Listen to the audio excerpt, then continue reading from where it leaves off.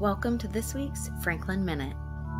High school students in Mr. Karn's class worked through a week-long lab where they learned about antibiotic-resistant bacteria.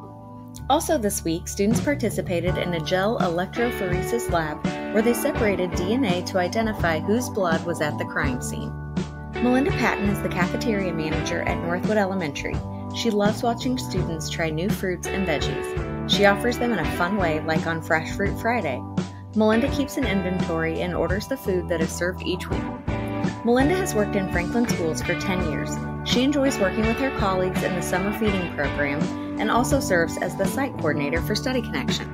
We were excited to have our study buddies return to Franklin this week after pausing for a year due to COVID-19. Mrs. Brown's third graders used geoboards to create arrays to help solve multiplication problems. FCHS's Blue Regiment Marching Band placed first last week at the Brownsburg Invitational. They also won all 4 caption awards for their class: Best General Effect, Best Music, Best Visual, and Best Percussion. 4th graders across the district visited the Johnson County Fairgrounds for Ag Day. Union Kindergarten and 1st grade students went on a combined field trip.